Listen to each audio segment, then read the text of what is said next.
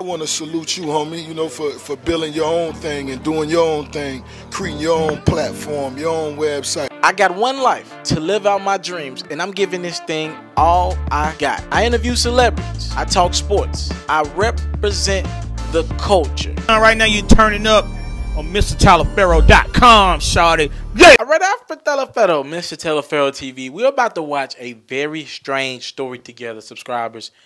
Just watch this, and we'll comment on it. Let's watch this together, alright? Check it out.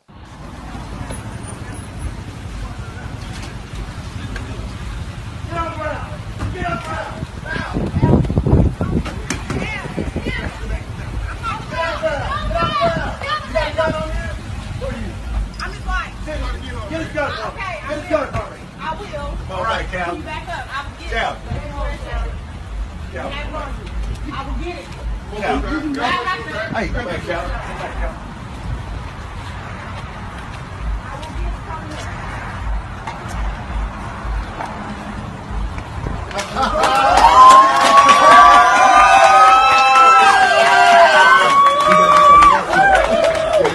I guess you're not as late as this yet.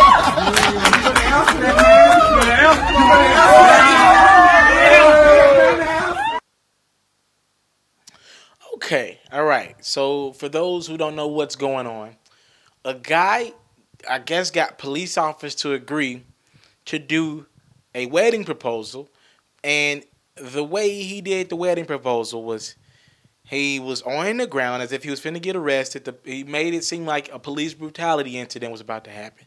Like they were being over aggressive to him, had him on the ground, had his girlfriend come take everything that was out of his pocket as if he had a gun on him. And then he proposed to her. I'm going to give my comment in a second. Let me first, he stepped into, I believe he did an interview with the Shade Room, and he talked about why he felt compelled to do this. Let me read this to you. Okay.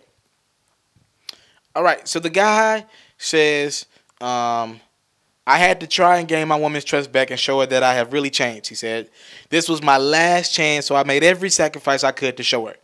First thing first, I didn't show my appreciation like I should have been back. I had a huge ego just coming out of a bad relationship back in 2011 when I met her, but I didn't know that she was going to be one of a kind and that we clicked instantly. We have been on a very rocky relationship, and it's been mainly because of my actions. Failure to be faithful. I didn't want to talk about problems when they surfaced. I always thought I was right in her opinion on the things that didn't matter. All right, so that's context to the situation. He felt compelled to have to do something for his girl, something crazy like that. But I don't know how I feel about that, guys. To me, that's doing too much with police brutality going on. And I get it. You want to be creative for your wedding. I get it. And congratulations to y'all. Salute to y'all for getting engaged. I hope your wedding is magical, all right? I don't know, though. To me, that seems like it's more for the internet than more for the relationship. To me, it seemed like it was more for going trending than actually for the woman. Like, if I'm trying to propose to my girl, I have to think, would she really enjoy me doing that? Like, making fun of or making light of, at the least, of a situation like police brutality and being locked up with the police. It just, to me, it seems like a lot. To me, it seems like too much. And I wouldn't have did that, all right? And I don't think my girl would have enjoyed that. That's just me. I don't think, like, I get it. You show your girl that you want to go out of the way for her, but I don't think my girl would enjoy the fact that I did all that, included the police, had guns pointed at her and then pointed at him, and made light of police brutality, because that's what I believe it did, for their engagement. There are so many other creative routes you could have went. Just thought it was bad taste, all right? That's just my opinion. Everybody's entitled to their own beliefs. Comment them below. Subscribe. It's all 40,000. By the way, salute. We just went over 40K and we ain't stopping yet.